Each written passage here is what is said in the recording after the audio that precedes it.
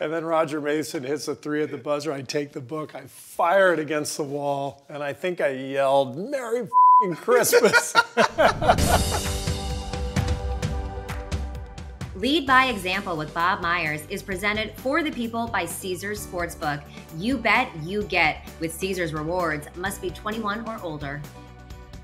Welcome to Lead by Example. I'm your host, Bob Myers. This is the last one. Coach Kerr, thank you for doing it. I had no choice. I mean, you're my boss. So when my boss says you're coming on a podcast, I say, yes, sir, boss. And so here I am. So. Yeah, we're going to do this every other day. Okay, we are. It's during the season just to map out some of the things I think I see. Oh, man. So how many years is this in the NBA for you? Well, if you count broadcasting, I did 8 years of broadcasting, 15 as a player, and this is 9 as a coach. So 32 years. That's good. Crazy. And you're still somewhat sane. Somewhat. You know, it depends on the outcome of each game. What a life, you know, to be so dependent on a ball going through the basket. My family always talks about it. Like, should we go to dinner after the game? Well, yeah, if you win. If you lose, like, we don't want to be with you. So maybe not the healthiest life, but it is fun. What's over the last, all of it, your maybe college, pro, playing, GM, this coach, what's been the toughest part of the journey for you? Just the hardest thing you had to navigate? I think the GM job, I'm not just saying this to butter you up. The GM job, which I held for 3 years in Phoenix, was really difficult. Number one, I wasn't really prepared for it. I jumped in without any experience, and I think that was a mistake in hindsight. I needed a little experience before taking on that role. But that really helped prepare me to coach, because being in that GM seat allowed me to sort of survey the landscape and understand the relationships involved. And so when I became coach here, when you hired me, I just felt like I was prepared, much more prepared than I was when I became GM in Phoenix. What about the GM? I used to watch you on TV. We talked about this, and you looked like you were having a hard time. Yeah.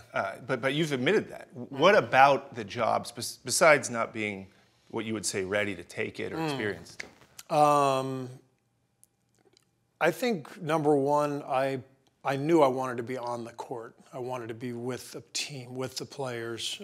So having my hands off and being upstairs while the team was practicing and preparing, I didn't feel like I had much of an impact. But I also didn't feel like I was doing what I was supposed to be doing. I felt like I was supposed to be coaching.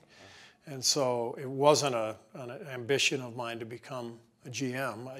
I did it because the opportunity came up. The other thing that I found difficult, and I didn't really formulate the idea until I heard you say it, but it made sense in retrospect for me in Phoenix, was you told me this years ago, as a GM, your possibilities are limitless. Like, you literally could make a million moves. You could trade anybody, you could do anything you want. But as a coach, you have your players and you know what decisions you can possibly make. That's a huge difference. And I think that was difficult for me as GM, without having much experience, trying to figure out what to do to take a good team and get them over the top when there were just so many options, but no answers. You're kind of guessing on any of it. You recall the game where I think it was, you were watching on TV and somebody hit a shot and you threw the remote or you did something. Through a book. Yeah. You remember that pretty vividly. It was Christmas Day. It was Christmas Day. It must have been maybe 2008, and we were playing the Spurs. And we needed the game pretty badly. The season had been a struggle. And Roger Mason hit a three at the buzzer to beat us. And someone in my family had given me a book that morning. I had opened it up. It's like, oh, thank you. It's a great book. Meditation. Yeah, probably. Yeah, how to stay poised under pressure, you know. And then Roger Mason hits a three at the buzzer. I take the book, I fire it against the wall, and I think I yelled, "Merry f***ing Christmas!" What a miserable job. Oh, man. What was I doing?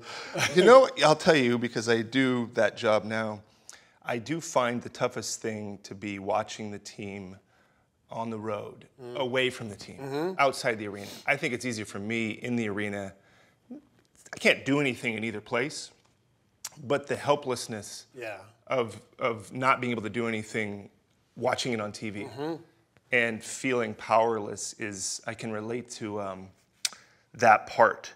And I can relate to wanting to feel like you touch the team. Right. And I think that's what, when you said you wanted to get down on the floor, what you were seeking.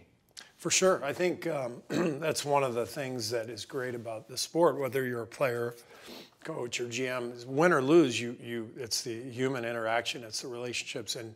And when you lose, you really want to connect with people. You know, I text our players a lot after losses, not so much after wins, but after losses, I think everybody, or maybe not everybody, but I know I feel this sense of, I got to connect with my guys. You know, I'll call a couple coaches, I'll text a couple players, and it just makes you feel better to commiserate or to, you know, hash things out. And so for sure, when you're disconnected from the team, you have felt it as a GM. I felt it when I was out, when I missed games after my back issues. And it's a terrible feeling to you know, feel apart from the team and not be connected with the group. I think our record without you has been pretty solid. Spotless. No, oh man. Yeah, Mike Brown's like 16-0. Luke Walton was like 51-2 or something. Yeah, the year we broke the record, you were. Why do you feel like coaching? You told me one time it took you 50 years to figure out where you were supposed to be in basketball. And I think you feel like it was coaching, even though you played and had a great career and general manager of broadcasting. What makes you feel most authentic in this specific role, or is that even true? No, it is true. And I think I would have coached right out of college if I hadn't made the NBA. And I didn't expect to play in the NBA. So when I was at Arizona playing for Coach Olson, I remember thinking, hey, I'm going to go into coaching right away. And then when it became apparent I might be able to play beyond college, I thought, all right, maybe I'll go to Europe, you know, travel a little bit, play in Europe for a few years. And then once I made the NBA and was able to stick around and make a career of it, it was like, I mean, that's the way to go. You know, play as long as you can. But then I got, you know, three young kids by the time I retire, and coaching. I wouldn't have started coaching when the kids were that young. If I had a choice, and I had a choice, so that's why I went into broadcasting. So I was really lucky to be able to follow my own path and build it around my family's life and be able to find the right balance with broadcasting and playing. But then once the kids were pretty much out of the house, it was time to go become a coach, because I felt like that's what I was meant to be. What about you? You're pretty, I know you well, self-aware. What do you have that you think makes you good at it? What parts of you make you a good coach, in your opinion? I think I understand how to collaborate, and no, you don't. well, not with management. Yeah, no. But, I mean, nobody players, can collaborate your staff. with those guys. Sure. No, I do think that NBA coaching is a collaboration. It's a collaboration with your stars and with your GM and your owner, and it really has to be this group effort.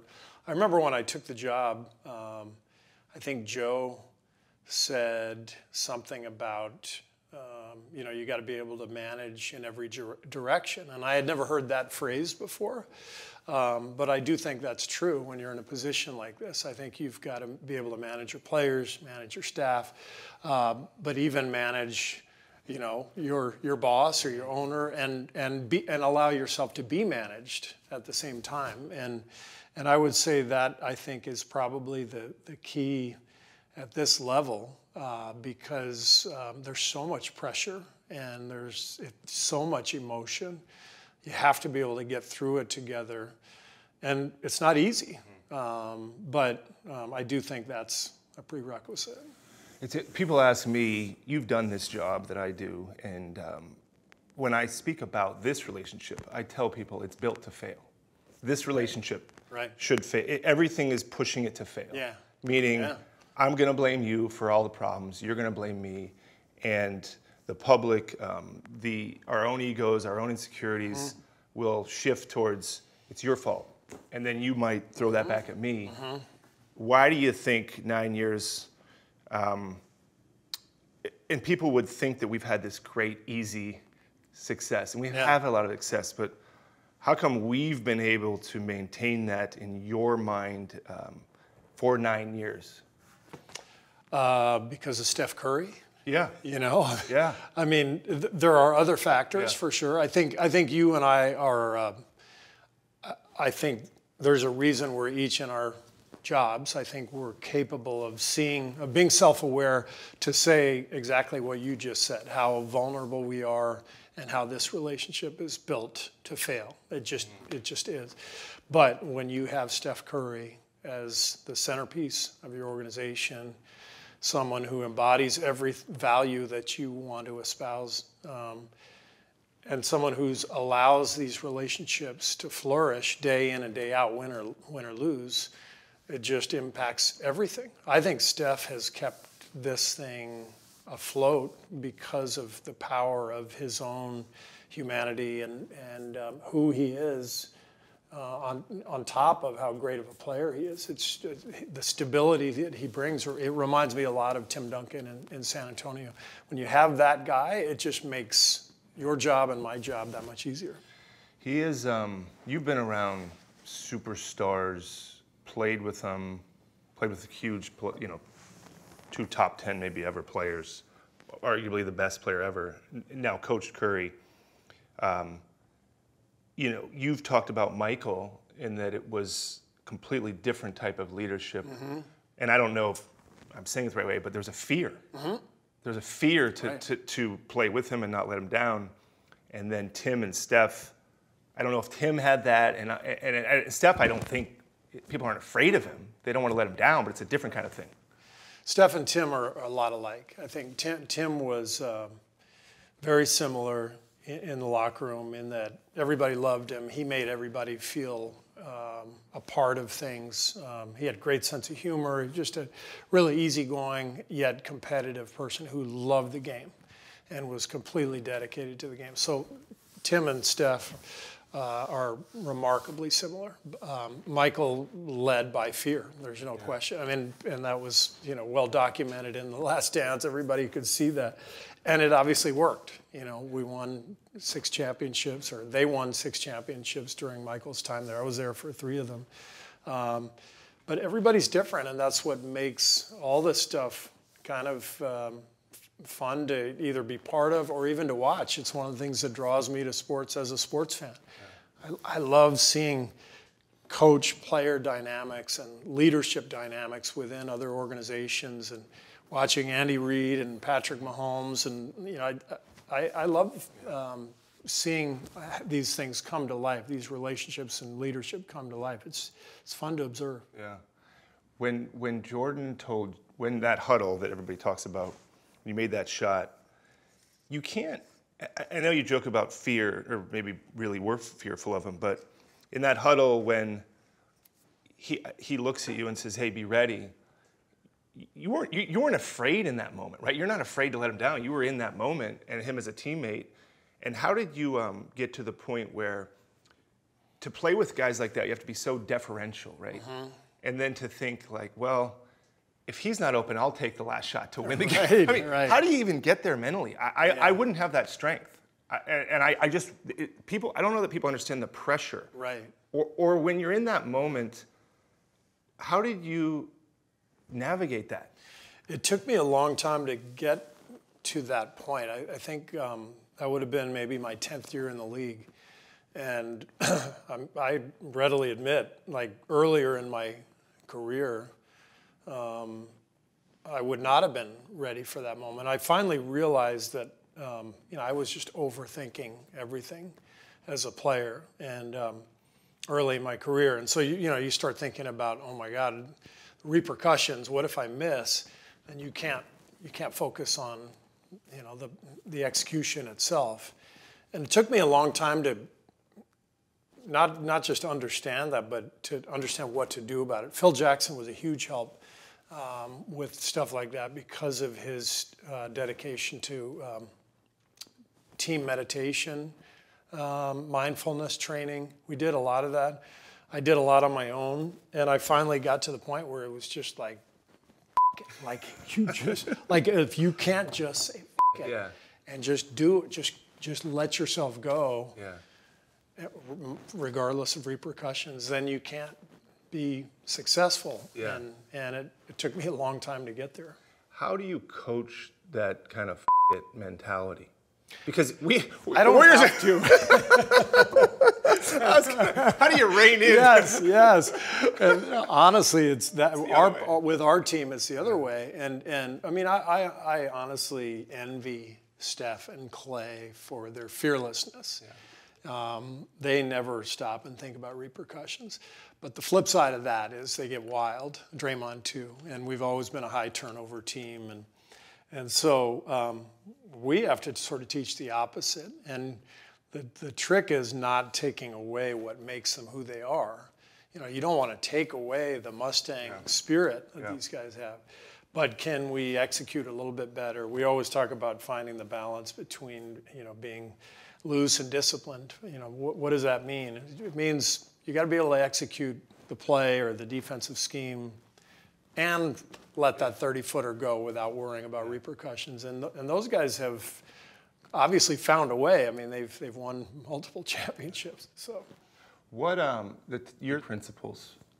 I know them, but what are they, and how'd you come up with them? So before I started coaching, I visited with a few other coaches, and one of whom was Pete Carroll, and went and saw him during training camp in Seattle. And he was great. He pulled me aside. I was sitting in on all their coaches' meetings, watching practices, and he pulls me aside on the second day I'm there, and he goes, so how are you going to coach your team? I said, you mean like what offense am I going to run? He goes, no, that stuff doesn't even matter. I'm like, he goes, how are you going to coach your team? I go, well, what does that even mean? He goes, what are the players going to feel when they walk into the building every day? What's the vibe? What's the culture? We're like, how are you going to just determine like what they feel when they walk into the building every day? And that started this conversation where he basically laid it out, and it was an incredible story, but he said he had coached in the NFL for 4 years. A couple of years with New England, a couple of years with the Jets, gets fired, comes here to San Francisco as a coach with the Niners, and he said at the end of every day he'd go and sit with Bill Walsh. And he said Bill Walsh taught him about culture. And he said that Bill Walsh told him, you got to figure out who you are. What are the values that make you who you are? And those values have to become the culture, but you got to figure out how to make those values come alive. They can't just be words on a wall. So P was explaining all this, and it made so much sense because I had felt that in San Antonio with Pop and Chicago with Phil, but nobody had ever sort of expressed it that way. So for the next couple of days, we talked about what those values would be for me, really looking into my own past and who I am, and then how to make those values come alive. And fascinating, but Pete said he really learned that from Bill Walsh, so yeah, pretty cool. So yours? Values are competitiveness, mindfulness, compassion, and joy. Right, okay. Yeah, and so we have a few team rules, but we do? Yeah, they're never enforced. So protect the team is a team rule, but everything is sort of encompassed with the values. And so what Pete taught me was if joy is values, then there better be joy at practice. There better be joy in the building every day. So hiring people who have a sense of humor and who can laugh at themselves on your staff is really important. And hiring creative people who can, make practice fun and lively, and playing music and celebrating players' families and their accomplishments, birth of a child. Like, we want the players to walk into this building every day feeling the joy that comes from being in a place you want to be. Yeah. And what's the toughest of those to kind of get an NBA team to buy into? I think the mindfulness, and it's because it's not a common thing to practice, and it's also something that I don't teach myself. So we have someone who comes in and works with the players, but it was interesting when I first felt that in Chicago. We had a meditation session. Every guy who was new, as soon as we started, we're all like opening our eyes, like, is the joke on me? Like, nobody really thought it was serious. And then you realize this is actually something you can do. You can train your mind and body and learn how to breathe and learn how to deal with pressure. And but it's the trickiest because it's not that tangible. You have to sort of feel it, and it takes time. What would your dad say if he was here about your journey? He wouldn't believe it. My journey really is incredibly unlikely. I guess you could say that about a lot of people's journey. There does seem to be so much randomness in all of this, for everybody. But considering I was, barely recruited out of high school, I never expected to be in the NBA and then to, play with Michael Jordan. I mean, it's so unlikely, So I think he would be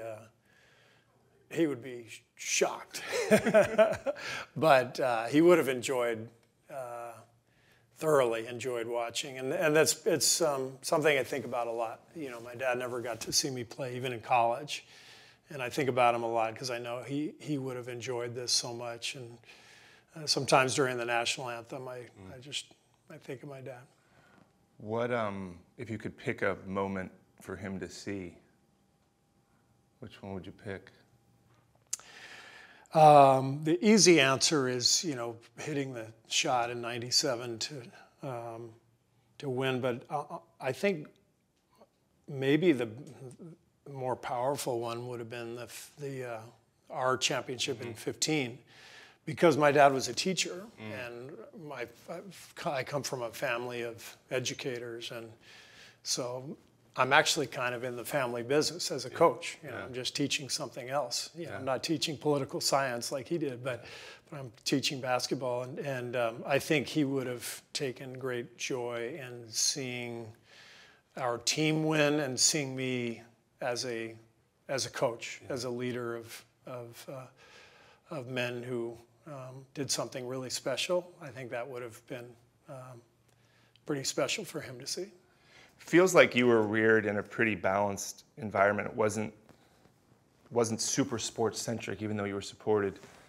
Does that help you now? Because we joked at the start about the attention that you get coaching a team that tries to put this leather thing in an iron circle, and that can take on this whole life. Mm-hmm.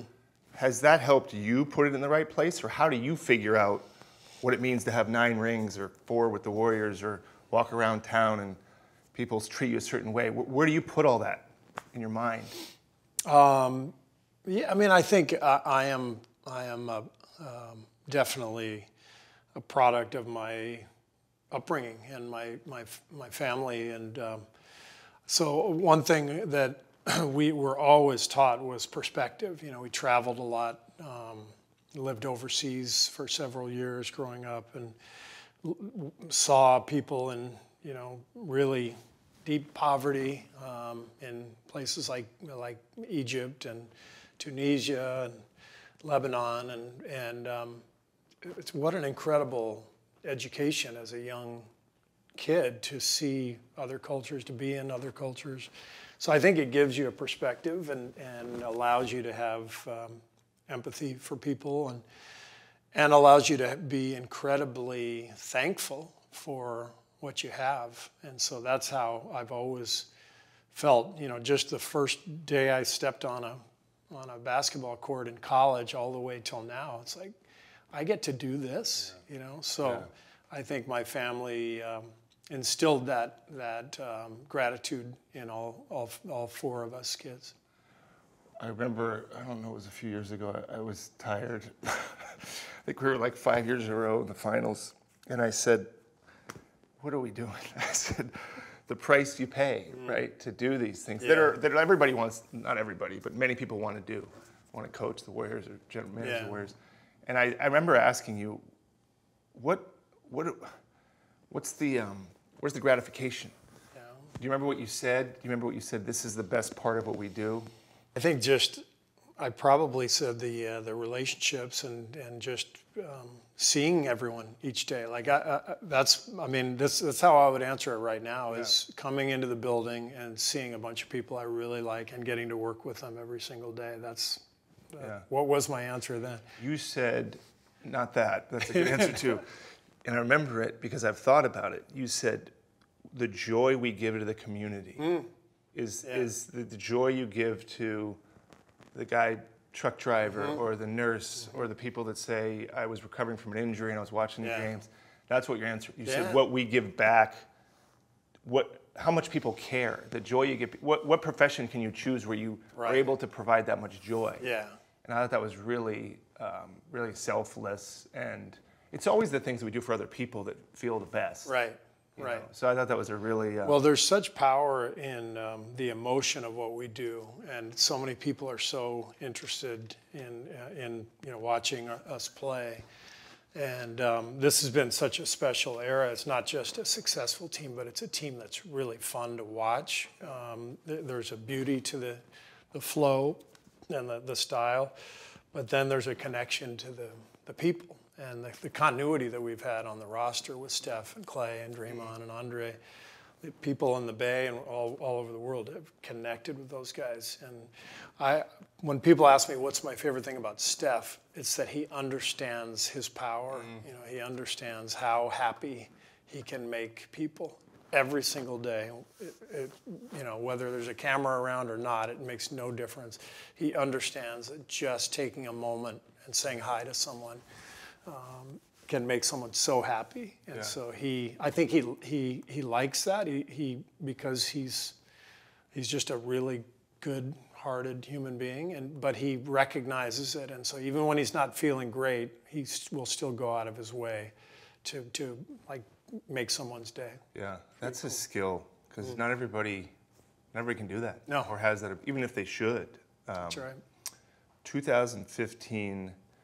We were down 2-1 to Cleveland, and well-chronicled story where you made Nick Uren famous. You went up there after we won, I think game 4. We're down 2-1, game 4, and you adjusted the lineup. We went small. And I tell this story to people that you credited, an example of leadership, you credited Nick Uren. A lot of coaches, I think, wouldn't have done that. I tell the story that had it not worked, nobody would have heard the name Nick Uren. Right. What would you have done had it not? Or would you have just? I would have blamed Nick for sure. Of course. Throw him under the bus. What was he thinking? What was that guy thinking? Was it easy? Did you just know this doesn't work? Obviously, it worked. Would it have been so easy to say, I thought going small. Is that simple for you, or would it have? Yeah. Because human nature is not to do that. It would have been somebody on my staff said to go small.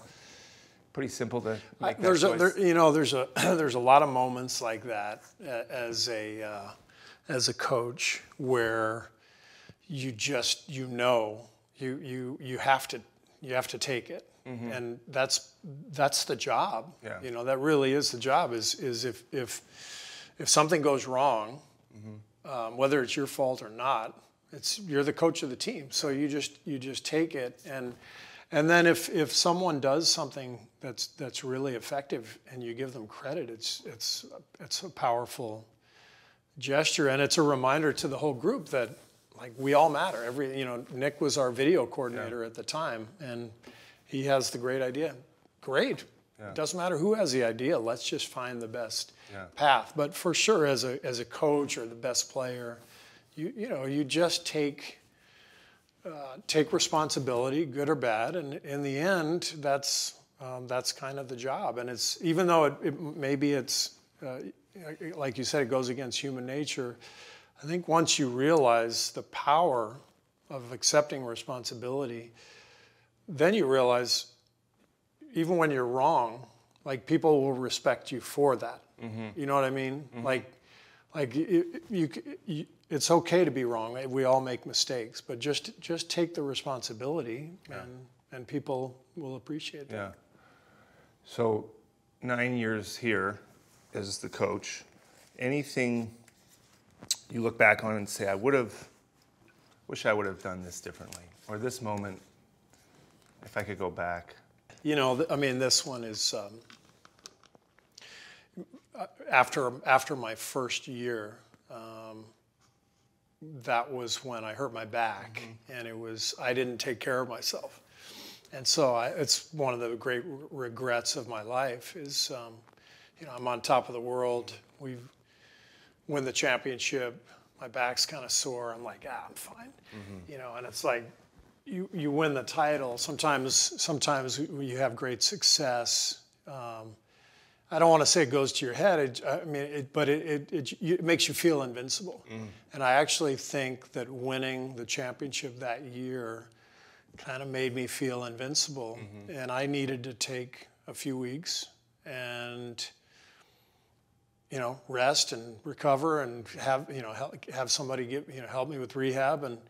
And I just said, no, I'm going to plow through this. I'm going to go play golf. I'm dying to do this, do that. And I ended up really, suffering, major health issue that I will always regret, because I felt like I could have handled, and it's so ironic because I'm a coach, and I would never, ever tell one of our players, I'd be like, no, you got to take care of yourself. Yeah. I didn't take care of myself. Yeah. And it's like, as a coach, I should know better. I needed to coach myself. And so it's been an incredible ride and an amazing 9-year run. And so I wouldn't really take anything back from a basketball standpoint, but I would have taken better care of myself. You watch other coaches. Mm-hmm. You know other coaches in other sports. I watch them. I've only ever been with the Warriors. And you see what being a head coach, the cost of it. Yeah. Health. Mm-hmm. You just referenced a acute thing for you. But not, I know it sounds like you're beating yourself up, but I can relate to this feeling of I can handle anything. Mm-hmm. You just reach this place, this mountaintop. Yeah. And it's not super healthy in a way, right? Because you forget. It's not, and you're tired, and you're just euphoric, and there's all kinds of things going on. When you see maybe an NFL coach or coaches that lost the NCAA tournament, or these difficult moments or great moments, what do you see as a coach? What is relatable for you? And also, when you see the wear and tear, how do you process those things? I really like seeing the coaches who are able to handle either one really well. Jay Wright was a good friend of mine. We were on the Team USA staff together under Pop. And I'll never forget when his team won the national championship at the buzzer. Remember, I think his name was Chris Jenkins, made a three. Jay had this great out-of-bounds play, full court out-of-bounds play. And so the guy brings it up, Archie Diacono brings it up, flips it back to Jenkins. He makes the three, and they show Jay on the sidelines. And I think most coaches would have gone right. And he watches, shot goes up, and you can just see his lips. He just says, boom. And then he walks down, no emotion. And I asked him about it afterwards. I said, how were you not emotional? He said, because my first thought was, Roy Williams is devastated right now because that shot could have just missed, but instead it went in. And just because one shot went in, I get to win and he's got to suffer. And I know exactly how he feels. And I was like, that's one of the coolest answers I've ever heard. But I love it. Pop was the ultimate, like in losing a game, he was always so gracious and so happy for the opposing team and the opposing coach. And it was genuine. Yeah. And so I really feel that way. We are kind of a fraternity in the coaching world. And despite this incredible competitive environment we're in, having the humanity to understand other people are allowed to be happy too, and other people are suffering too, and just behaving in a way that brings respect to the organization, I think is a must. And so I love watching coaches who handle that stuff well. You, I think, are still off Twitter. Are you back on? Off. So I remember when you started, you were on Twitter. Yeah, I was on before. You were on before. Okay, sorry. Before I was. But you were coaching while on Twitter and I remember thinking to myself, this is not a good idea. Yeah. But I didn't say that to you because you didn't outwardly show any issue with it. Yeah. But then one day, I don't know when, you could tell the story, you said, that's it. Yeah. Well, when I got on, I was using it as a news feed, following the writers that I wanted to follow, and seemed pretty innocuous, and then as it went, you start to see more, feedback or people, criticism, judgment, whatever, and it's like, well, that's not healthy. I don't need to see that, So James Wiseman, I think it was his rookie year, was going through a rough time, and I knew he was getting beaten up, social media wise. And I pulled him aside and I said, "How are you doing with the social media stuff?" He goes, "Yeah, it's tough." I said, "It's tough for me too. Like, it's not healthy for any of us to see this kind of criticism." I said, "What do you say we just quit together? Give it a couple months?" And he's like, "Yeah, great idea." And that was 2.5 years ago. Yeah. So I'm not back, and I don't think I ever will be.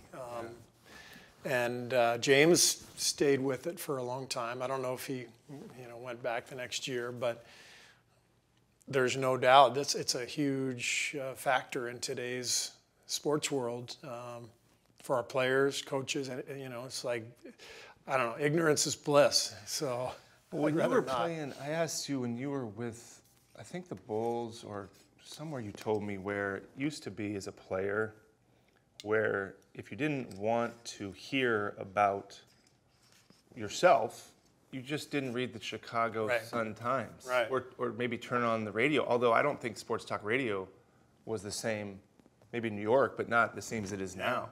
So you could pretty easily escape anybody, any praise, any criticism. Yeah. And you talked about that. And then now coaching a team where most of the team, if not all, is looking at their phones at halftime. I don't know anybody on our team that's not on Twitter or Instagram or whatever they're on. How do you see that affecting players now as opposed to what you were dealing with when you played? I just think it's so much more accessible now. And back then, like you said, it was a newspaper, maybe talk radio, but very easy to avoid if you wanted. But I remember players, being upset with beat writers and maybe having an argument, but it wasn't this constant barrage of judgment, criticism in your fingertips from everybody. Back then it was just a beat writer. Now it's Bob from Fremont, or whoever. Like, it just doesn't matter. Everybody's got access to these guys. So I think it's never been harder to be a professional athlete or someone in the limelight and to navigate it. And it's something that I have a lot of empathy for our players and for young people in general having to deal with this dynamic. It's not easy. I remember when you were trying to figure out where to coach, and I called you after we lost and had let go of Mark, and we're interviewing people, and I said, "Hey, I'd like to talk to you. And you said, there's no, you didn't say it this way, but kind of like there's no point. I'm down the line. And I talked to you. I said, okay. I said, you said I'm aligned with Phil and this and that. I said, okay. And Steph had just said he didn't want us to let go of Mark. He said that publicly. So I think there's a little fear there. And I remember asking you, can we at least talk to you? And you said, well, it's kind of down, I'm kind of along here. And then you came, didn't work out for some reasons, and then you interviewed with us. Do you ever think back on what a life, that you get that job? Yeah. Because I think about when I took the Warriors job, I didn't have any options. Nobody, Joe and Peter hired me, but that was the first job I was ever offered. Right. As an agent, which I wanted to change out of. So I can't look back and say, what if I had taken that job or that job? Nobody gave me one. But for you, you kind of had this point, this point in life. Yeah. It's a pretty big inflection. Yeah. Yeah. I honestly, I would have been fired within 2 years because that was the pattern. And everything it was about the talent. I mean, the reason I ended up here is because several people who are very close to me called me up and just said, you have to go where the talent is. Like, and one good friend of mine said, I know you love Phil, and you should for everything he did for you, but what would he do? And I was like, oh, yeah, he'd go coach Steph Curry and Draymond Green and Klay Thompson, right? Yeah. Because as a coach, I mean, it's all about the talent, and the Warriors were on the rise, and the Knicks were kind of they were an average team, not a ton of talent. So I don't know. It would not have worked out for very long, and who knows what would have happened. Yeah. But made a good choice. You, I think the year before you came, we hired a guy, Representative Brian Scalabrine, and he was debating whether he wanted to coach or not, unsure. And he said, okay, and you decided to come. That was on Mark's staff. And I said, why? Doesn't seem like you are that in, or you're not sure. Why do you want to do it? He said, I'm only coming because this team can win a championship. And we had just lost in the second round of the Spurs. And I remember thinking, what are you talking about? Yeah. And we had just, I guess, Iguodala was on the team. I guess we just got Iguodala. Okay. Because we had beaten Denver, then lost to the Spurs, and Andre came. And for you, I remember when we hired you, you said this roster has what it needs. And then you said, but I think I need to bring Andre off the bench. And you said, I said, well, how are you going to do that? And you said, I'm going to go see him. I'm going to go talk to him. I'm going to go see Andre. And I don't think I went with you. I think you and I went to talk to Harrison Barnes. In Miami. Yeah, Miami. You and I went there, but I don't think I went with you. You flew to Australia to see Bogut, and then you went to see Andre, but I think that was just you. It was here. It was just here, yeah. And you remember how that went? Yeah. But that was a series of conversations. Yeah, right. It took a while. But you had to have broached it at some point. Yeah. Right? Yeah. And how did you broach it? And what did Well, it helped that we were both Arizona guys. We shared the Lute Olson connection, and we shared a similar vision for how the game should be played. But I think I just referenced Manu Ginobili, and I said, this is how I see this team. I said, I think Harrison needs the starters in order to really flourish. He needs to play with Steph and Klay. And our bench needs you in order to flourish. And I said, I know you've never come off the bench in your life. I think he had literally started 1,100 straight games in his career, never once come off the bench. And he was willing to try it, but he wasn't thrilled about it, but he respected the ask and understood the vision. because I was really influenced by San Antonio and Pop and everything that I had experienced there and observed after I left there. Ginobili's, Hall of Famer, and he came off the bench for 6 or 7 years, and they were winning titles. And Andre he told me later on, he goes, it was good that it happened at that stage of my career. If this had been after my 5th year, I would have said no way. Yeah. But it was after my 10th or 11th year, and it's like, okay, I can do this. It's such him sacrificing, because everybody wants to start, and I know he saw the vision. But to get the finals MVP, that's one of my favorite stories, that then all of a sudden in the finals you tapped him and said, okay, now I need you to start. Yeah. What a I find it hard to believe that many people would accept, even if they saw the vision, because it's not like you had never coached before. Right. It wasn't like you were Phil Jackson or Greg Popovich saying, right, hey, Manu. He'd won championships. Right. You had not coached. Yeah. You coached that rec league team? Yeah, my son's 8th grade club team. Did you win a championship? Third place. Caesars Sportsbook, it's not just an app, it's a whole empire. Iconic casinos, hotels, world-class restaurants. It's all yours with Caesars Rewards. Because every bet you place, win or lose, earns reward credits, which you can redeem for hotel stays at over 50 destinations, meals, tickets, merch, bonuses, and more. Get started today. Create an account with promo code OMAHAFULL. What was it like? We talked a lot about Steph. What was it like coaching Durant? I loved coaching Kevin. When he arrived, he was so ready to experience a different style of basketball, and I think that was one of the reasons he came here.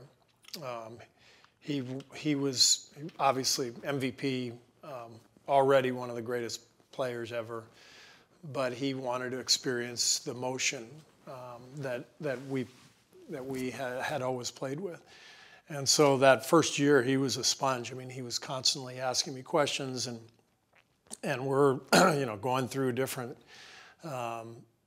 dynamics of the offense and little things to look for when you're playing with Steph and Clay, and I think he really enjoyed it. I think he loved it. And then I think by the end of the 2nd year, that's when it just became a little bit more of just, I guess, a labor. Than a joy for him, and so it got difficult the 3rd year. It was more difficult to communicate with him because he wasn't happy. But I always appreciated his heart and his humanity. He's a very vulnerable person, and especially the first 2 years, he really gave of himself to the team. And was, finals MVP both years. So he was great to coach. It was just one of those things where it just wasn't going to be a long-term thing. I remember he'd always work out on that one basket in Oakland, and just watching him go through his routine. This mesmerizing. Mesmerizing. That's the right word. Yeah. And he did it all Every the day. time. Yeah. And I think. You've been around a lot of great players, and I suppose the common thread is they all, maybe the fans and people don't understand how much they love the game. Beyond understanding. Right. And I think he has this, I think the thing he loves the most is basketball. Yeah. I think he loses himself in the game, and a lot like Steph. They would each be at one end of the floor, post practice, going through those workouts, and every once in a while they would join, and that was fun too when they would do their workout together. But it was when they would each take one side of the floor post practice and do their 30 or 40-minute shooting workouts. I just sit in the middle and watch. You charge money. Oh, it was. Just, I don't think people understand. Like watching. You're right. Here, one there and one there. 2 of the best ever to play. Yeah. No, you're watching Mozart on the piano. No. Like really, you are. I mean, it's. I know it sounds like hyperbole, but it. Yeah. You are talking about. I think that, the two greatest at what they do, just and how they go about it. It's just amazing to watch. So it's funny, you told me a few years ago to watch the Eagles documentary.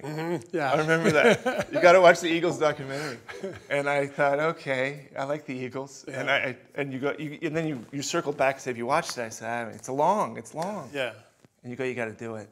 And I remember watching it still to this day. It's probably the best documentary I've ever seen. I don't know that I would even think of a second place. Maybe because of the things that I saw in it about a band that was amazing. I mean, when you're watching them at the opening scene, and then you hear all the songs the Eagles did that too. They did that too. And even when Don Henley and Glenn Frey broke off, even the songs they did. And I think you and I joke about. There was the scene where the bandmate pours the beer. You can tell it, and the why of it, and what the relevancy of it. Yeah, I think the lead guitarist. Felder, I think his last name was. Yeah. Was he had just had enough, and he and Henley were just like this. And remember, I think there's a scene in the documentary where they're playing a song and arguing at the same time on stage at a concert. I mean, and so that's the metaphor. That's the question, right? Is for us is like how long can the band stay together and continue to, to make great music and to thrive and in sports, probably just like in music, these things seem to have a shelf life, so it's tricky. I've always tell people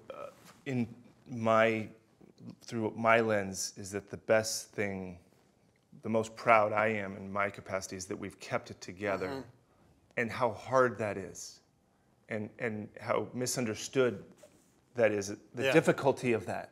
How many times your and my relationship could have fractured. You and Steph, me and Draymond, you and Draymond, anybody, Clay, Andre. We traded Andre and how graceful he took that. I remember he was doing his exit interview, and more gracefully than I did, by the way. You were not. I was not. You asked me what I'm upset about.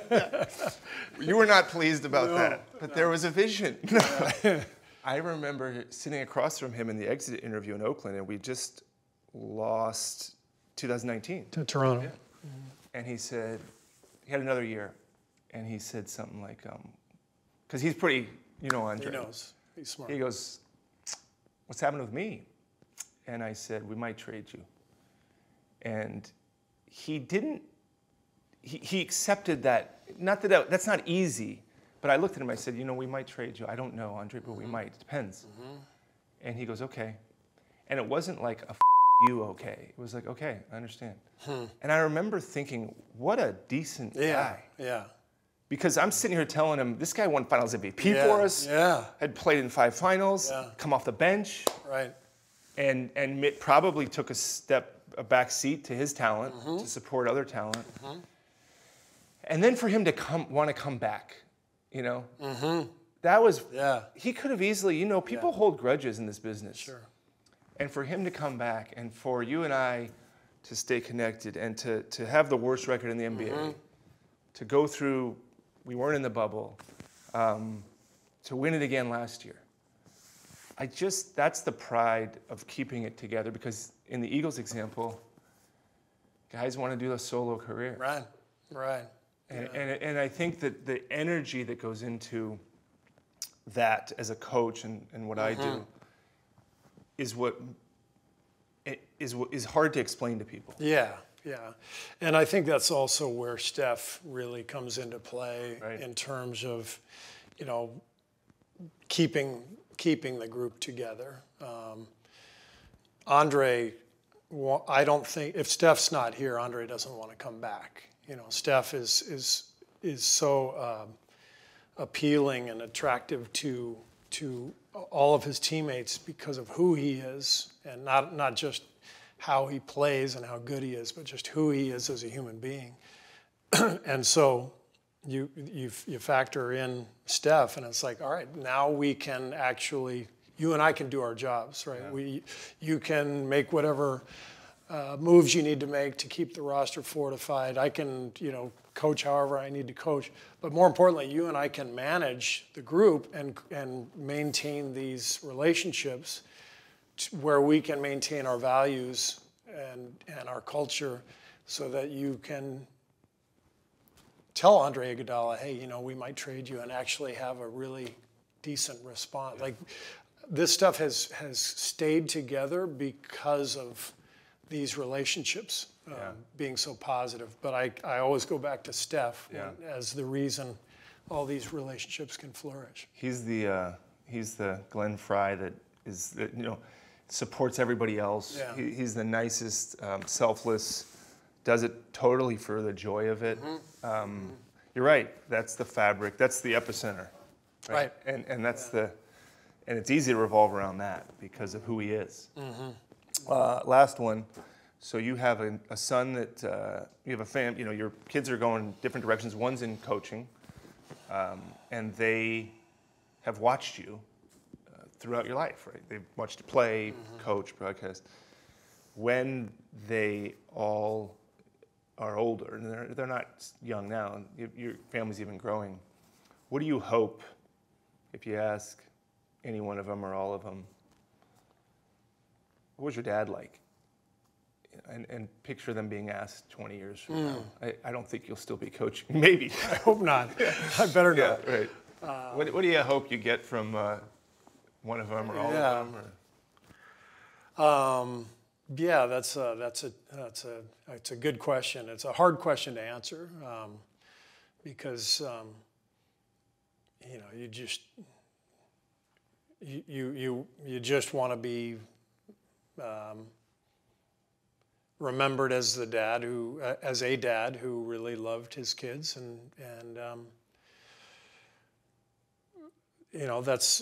we have such a close family that we share a lot of love together, and so I don't think about the way you ask the question. I don't think about my legacy as a dad. I just think about how lucky I am to be their dad, and to have their love and to have the love in our family the way we do. That's what is most important to me, and that will always be the most important thing to me. Well said. Thanks for doing this. That was fun. Yeah, that was fun. Thanks for coming on. Yeah, appreciate it. What do I have to do Nothing. now? So you're good. I think you got to go get a win. win. You are my tomorrow. boss. You so got to win the win, game. Win the rest of the games, and then win the rest of those games. All right, appreciate it. Thank you.